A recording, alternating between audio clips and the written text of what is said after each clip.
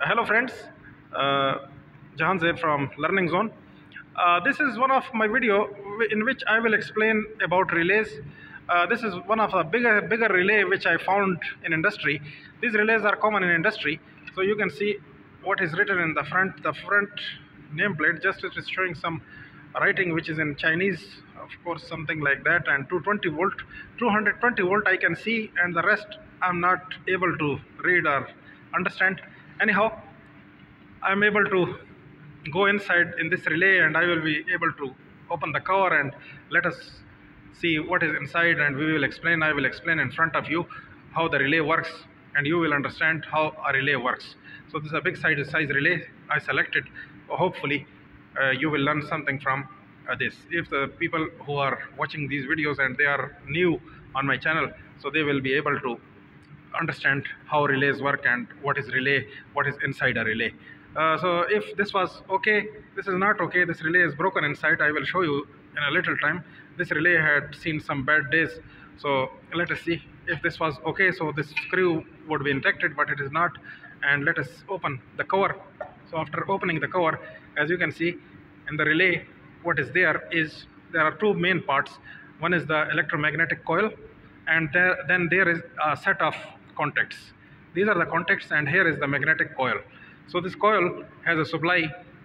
These lines, here you can see the two lines which should be over here, which should be soldered over here, and now it is not injected, it is cut. So that's why the relay is broken. Here you can see the relay is broken. As I said that this relay had seen some bad days. So hopefully you people will understand what is going on. The electromagnetic coil, this has a function that it is producing an electromagnet. What is the function of what is the property of electromagnet is, while we are providing 250 volts, 220 volts over here, 230 volts over here to this coil, this coil is magnetized and it is attracting this armature, this piece of metal. This is known as, this is soft metal, actually a mild steel piece. So this metal is attracted towards the coil, something like this. And there is a spring downside. As you can see, here is a spring.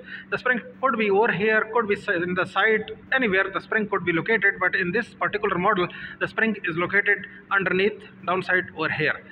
So when power is provided to this to these 2 points, I mean to the coil, so the coil is magnetized and it is attracting this armature towards the coil.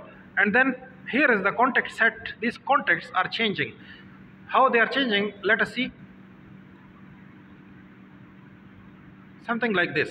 While it is attracted, these two coils, these two contacts, as you can see, there are two set of contacts. One set is over here, the second set is over here.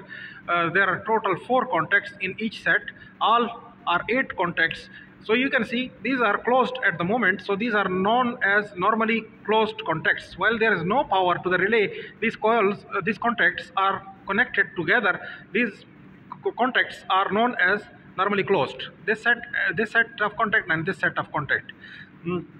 Then while we will provide the power to this relay, these contacts will go open and these contacts will go close, something like this. As you can see, as by my finger I am showing that the power is provided to the coil. Actually we are not providing, but I am providing force by my finger. So I am simulating the situation. While power will be provided to the coil, the electromagnetic coil, and the electromagnet will be produced and it will attract the armature towards the coil, and then this situation will happen.